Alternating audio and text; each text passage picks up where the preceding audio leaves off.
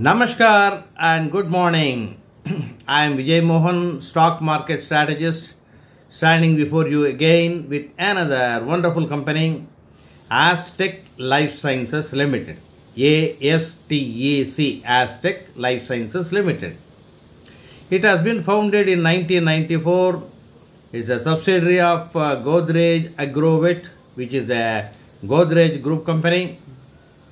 And Astec Life has two subsidiaries called Behram Chemicals Private Limited and Astec Crop Care Limited Private Limited. Now, as the name indicates, it prepares agricultural intermediates and pharmaceutical intermediates. It is supplying to various industries in various countries like South America, Asia, Europe, Australia and Africa, overall about 25 countries. So, how are its results, especially latest Q4 results? The total income in the latest Q4 quarter is 279 crores. In Q3, that is the previous quarter, the total income was 175 crores. Now, corresponding quarter of last year, that is Q4 of FY21, was 173 crores. So, year on year, the total income has expanded by about 61%. And quarter on quarter, it has expanded by about 59%. The total expenditure also has gone up slightly. Now, it is 220 crores in Q4 of this year, compared to just 139 crores in the previous quarter Q3 and 140 crores in Q4 of last year. So, expenditure also has gone up by 57% year on year and 58% quarter on quarter. Now, net profit, in spite of the expenditure also increasing proportionately, the net profit has gone up to 43 crores compared to 24 crores only in the previous quarter and 23 crores only in the corresponding Q4 of last year, which means the net profit has gone up by about 87% year on year and 79% quarter on quarter. So, definitely somewhat impressive. 87% improvement in the net profit year on year, 79% quarter on quarter. 79% quarter on quarter is very good. Till last quarter, the sales and net profit were going up slowly. Now it has gone up sizably. The EPS is something like 22 rupees. Previous quarter it was 13 rupees and year ago quarter 12 rupees.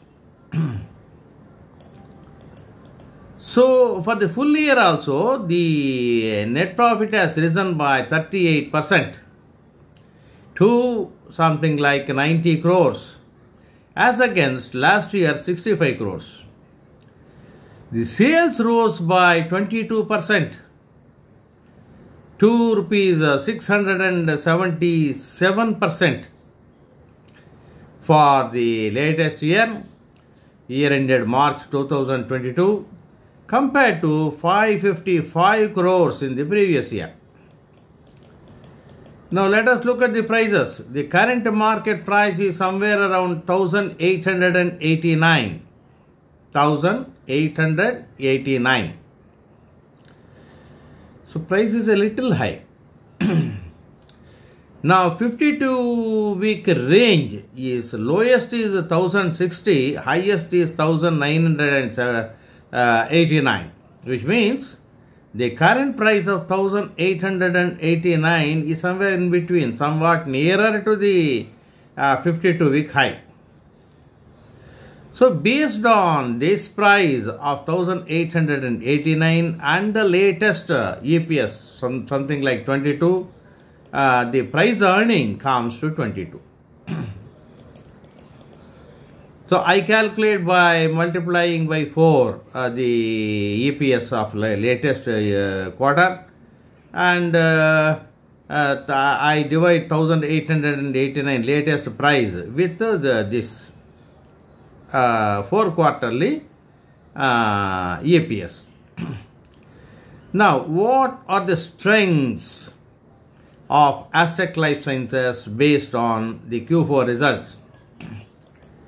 Very high trailing 12 months EPS growth. Very good growth in net profit and net profit margin. Very good growth in operating profit and operating profit margin. Likewise, very good growth in revenue in the latest results. The return on equity has been improving in the last 2 years, quarter after quarter after quarter after. That means the results are really good. The return on equity has been improving. Likewise, the return on assets also has been improving. As I said, net profit margin are improving, and operating profit and operating profit margin also are improving. Book value also has been improving. And promoter's pledge is 0. Godrej Group is cash rich. They don't need to pledge their shares. The price is on a strong momentum even in this current sluggish market. FIIs have improved. FIIs and FPIs both have improved their shareholding in the current quarter. But mutual funds have slightly decreased their shareholding. Net cash generation is somewhat weak. RSI indicates price strength, price momentum, as I said just now. Even in this sluggish market, price momentum is reasonably good. But price earning ratio 22, not very low. Of course, it is slightly high. Now, taking into account all these things, one premier website, Money Control, has given it 81% pass. Good, no? And technicals they have given very bullish. Overall, it's a mid-range performer, and it is progressing every quarter. Now, if you look at the financials, we have seen the financials of Q4, Q3 and last year Q4. And if you examine all those things, you will find is the company making profits consistently? Yes. Are earnings improving every year? Yes. Does recent earnings show strength? Somewhat, yes. Are profit margins stable? Yes.